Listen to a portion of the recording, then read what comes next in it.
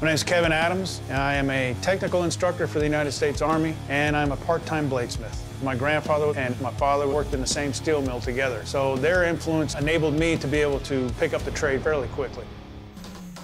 My name is Eric Fontaine, and I have been bladesmithing now for almost 10 years. I stay with it because it's a comfort place for me. And just being able to create something, it's a really cool experience. Well, Kevin, Eric, congratulations. You guys are both moving forward into round 3 of our competition, where we will be sending you home to work on an iconic weapon from history. And that weapon is the Serrated Tegha Sword. Lord have mercy.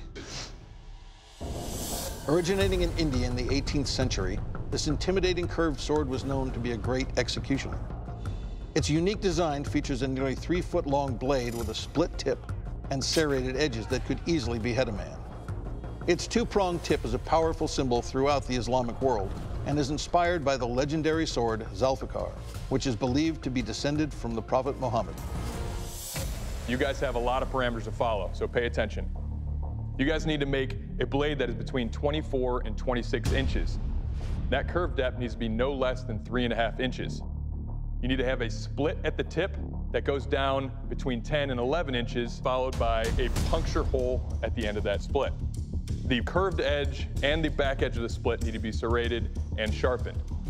Now you guys need to have a Conda-style hilt with a tailed pommel. I have never seen anything like this in my life. It's got these crazy curves, it's serrated everywhere. It just combines so many different skill sets. It's gonna be a challenge to create. You have 4 days at your home forges. We'll see you then. Good luck. Good luck to you as well. I'm back in my home forge, and I'm ready to start working on this Serrated Tegha. The length and the curvature of the blade is something I've never had to deal with before. Start getting my blade forged to shape. Looks like a hockey stick. So now I gotta shape the tip. That's concerning for me because the only thing I have to cut metal with is a grinder. You don't have a lot of control. Not pretty, but it's a start. Getting ready to quench the blade. She's hard. The heat treat went good. There's a lot of work to do yet, but it's a good start. Plan for today is make that cut from the hole to the tip. This is a butt-puckering moment for me. If this doesn't work, I'm in deep trouble. Oh man, that is way too thin up there. What can you do? Now, my biggest challenge is the handle and guard. There's a lot of moving parts with it. Even though it's a lot of hard work and there's frustration, I had fun. That's why we do this craft. It's gonna be back here in my own domain. I'm gonna be building a Serrated Tegha Sword. I've never done anything even remotely close to it, so it's gonna be an exciting build. I got the rough shape on my tip. I'm going to take it over to the vise and I'm gonna start splitting it down the middle. While my steel is heating, I might as well be doing something else. This is gonna be the guard. I grab the metal that I'm gonna be using for my pommel and the guard. I start forging those into the proper dimensions. Right now, I feel like I'm in pretty good shape. Time to quench. It's actually not bad. It's time to assemble this thing. There we go. That's no better, less worse. Now that I have a finished blade, I have a piece of roast beef. That is a nice clean cut right there. Bladesmiths, welcome to the keel test. Let's find out what kind of lethal damage your Serrated Tegha will do. Kevin, you're up first. You ready? Ready as I'll ever be. Let's do this. As Doug is getting ready to do the kill test, I can feel my heart rate is increasing. Is there a flaw in there anywhere? Did I heat treat correct? So I'm feeling not that confident.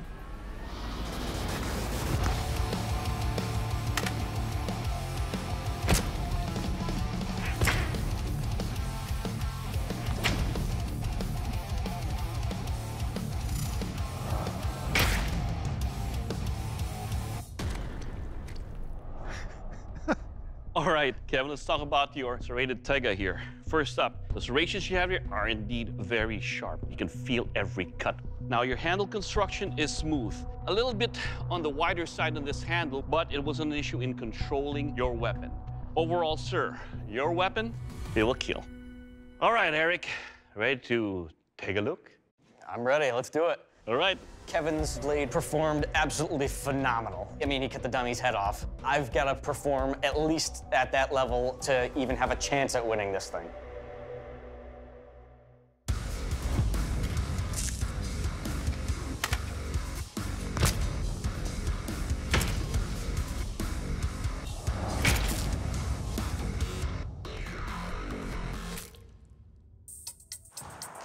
All right, Eric, the serrations on your sword are sharp. When I rip through the shoulder, it cut easily. Now, your sword is much lighter. It tapers before it gets to the bend, making the sword easy to swing one-handed. Overall, sir, your weapon, it will kill. Awesome. All right, gentlemen, time for the strength test. Now, to test the strength and overall construction of your blades, I will be taking them and smashing these pots. Now, remember, this is not about how well your blades hold up through this punishment. Kevin, you're up first. You ready? Yes, sir.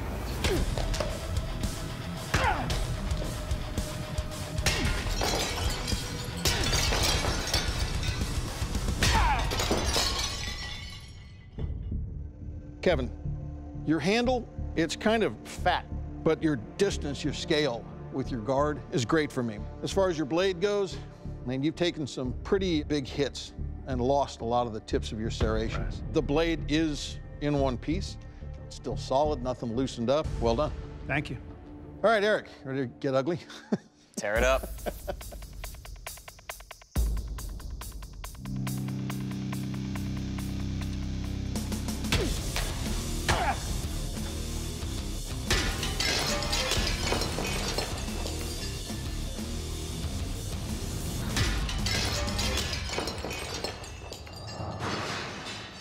I wasn't expecting sparks. So Eric, right off, up here on your blade, you've taken some damage on these serrations. You've lost a bit of those edge. It's still in one piece. You did a good job. Congratulations. Thank you. All right, bladesmiths, it's time to find out how sharp your blades are. This is the sharpness test, the jackfruit slice. To find out how sharp your weapons are, I'm going to take your weapon to cut the rope and release this jackfruit. Then I'm going to slice through it. Now, unlike the strength test, this is all about what the edge of your blade does to the jackfruit. Kevin, you're up first. You ready? Yes, sir. Let's do this.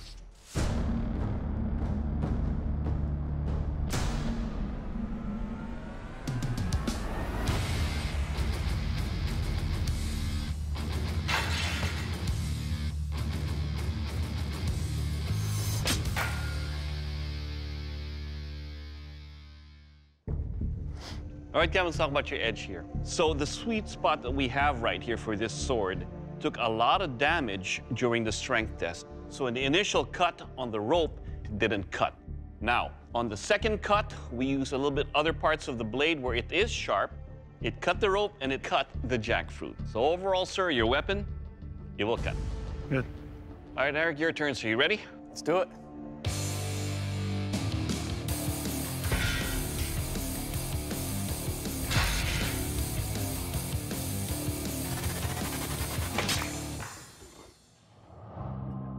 All right, Eric, so it's the same thing. The sweet spot on this blade took some dulling on the strength test, and it did affect cutting the rope on the first attempt. On the second attempt, cut that rope, and it also cut the jackfruit in half. Overall, sir, your weapon, you will cut. Excellent.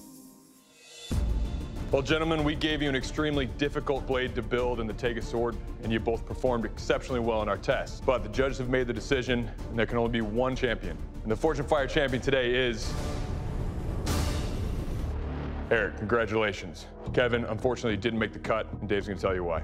Kevin, what this came down to was the heat treat in that blade, not getting it hard enough, and so many of those teeth just got pounded back into that blade. That's why we're letting you go. Okay. Well, Kevin, you did exceptionally well, but unfortunately, your time in the forge has ended. I'm gonna have to ask you to please step out. That was probably the most challenging thing that I've ever done. It had about half a dozen things that I'd never done before.